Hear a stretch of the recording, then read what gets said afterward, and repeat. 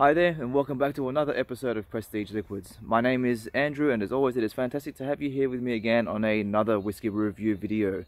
If you're a returning subscriber, thank you for joining me along my journey so far, and if you're new to the channel then please make sure you hit the bell notification and the subscription button right now so that you can stay up to date with all future content. Well now, on to the show. Well, here we go, time for another review, and I figured why not review another whiskey from one of my favorite Australian distilleries. So for those of you who have been following me for a while now, you would pretty much be able to already tell that this is going to be a Starward whiskey review. Obviously you would have already been able to tell that from the thumbnail as well, but here we go. Today I'm going to be reviewing the Batch 2 Tawny release from Starward.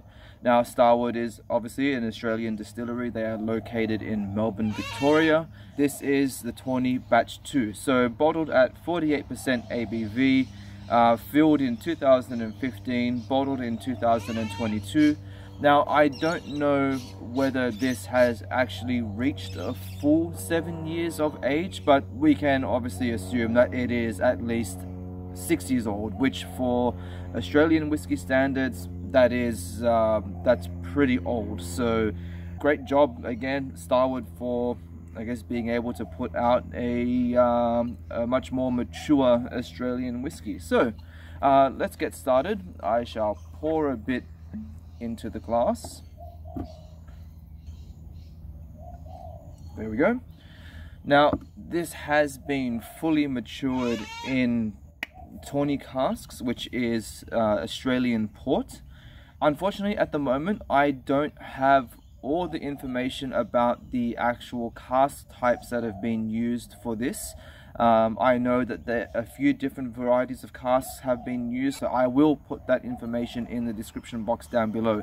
So if you are interested in learning about the different types of casks that this whiskey has spent its time in, you'll be able to get that information down below. But for now, on the review, and let's see what we get. So cheers. On the nose. Okay, so the nose is rich and inviting, sweet and fruity with a nice hint of spice coming through as well. You do get that typical Starward banana note, orchard fruits coming in, apples, pears. It's also quite citric. I'm getting quite a bit of like lemon rind coming in as well. Also more of like a crushed lemon leaf as well. So I don't know if any of you are familiar with the scent of a crushed lemon leaf, but yeah, definitely that lemon leaf.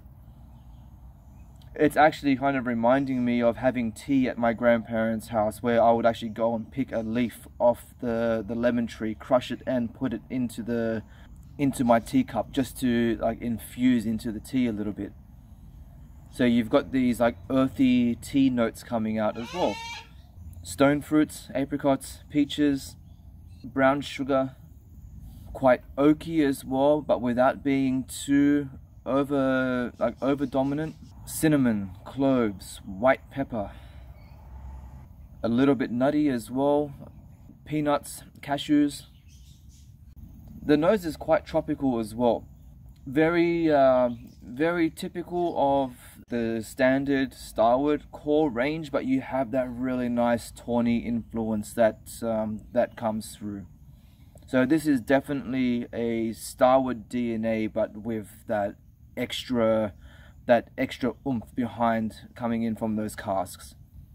Alright, let's move on to the palate. I could just keep going on with the nose, it just keeps opening up and evolving, but time to move on. So let's see what we get for the palate. Cheers. Thick, syrupy, and oaky. The oak influence is stunning. You get this really nice white pepper influence coming in.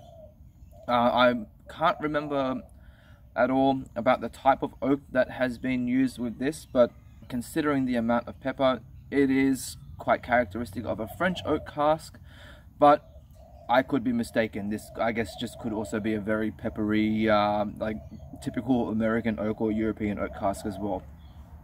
Lots of vanilla, lots of caramel.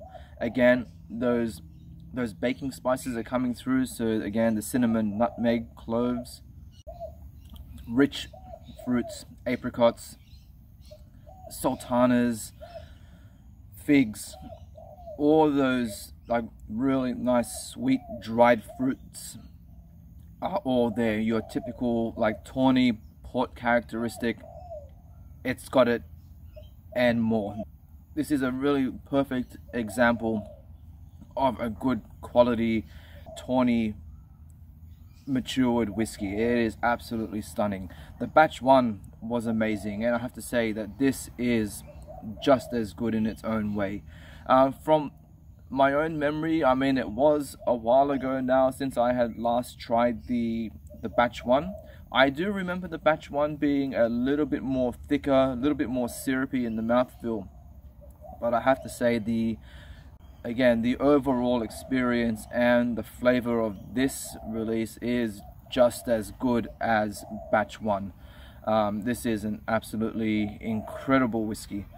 Moving along to the finish, again, more of those that citric note is coming through again, so I am getting more of that that lemon leaf vibe coming along, more vanilla, caramel. Again, the brown sugar is coming through. Again, touch of apricot. So a lot of the notes that you would pick up, say from the nose and the palate, again follow through on the finish as well. So it doesn't have all that much of a change, but the overall balance of the whiskey itself is absolutely incredible. This is a very enjoyable, very sessionable whiskey. It is absolutely fantastic. Starward have done an amazing job on this. Now, one other thing that I would like to point out before I finish this video was that when the batch 1 was released, it was actually it was a 500ml bottle. I think it went for about $150 as well, and obviously it was a much more smaller limited release. The batch 2, however, 700ml bottle, older whiskey, same price point. I have to say it's an excellent value for money whiskey. It really is. I mean, the fact as well that we're getting an older whiskey in a 700ml bottle, which is quite rare for an Australian whiskey, is just it's absolutely fantastic. It's good to see Starward going in that direction. I mean, it does help that obviously this release had a larger quantity of whiskey available to do larger size bottles, but again, it's good to see there are a lot of Aussies out there that do kind of give a lot of crap towards a lot of the Australian distilleries for doing the 500ml bottles. So it's good to see that Starward is listening to their followers and being able to put out their product in the 700ml bottles, giving us a little bit extra, because I mean, too much whiskey is never a bad thing. So that's it. I hope you enjoyed the review. If you are able to find this out in the wild or wherever you may be, definitely pick up a bottle. It is absolutely fantastic. I know you will enjoy it. This has been a very popular release from Starward, and I hope that in the future we will see more batches of this available. So fingers crossed. Yeah, that's it. My name is Andrew. I will see you all again on the next video. KIPPIS.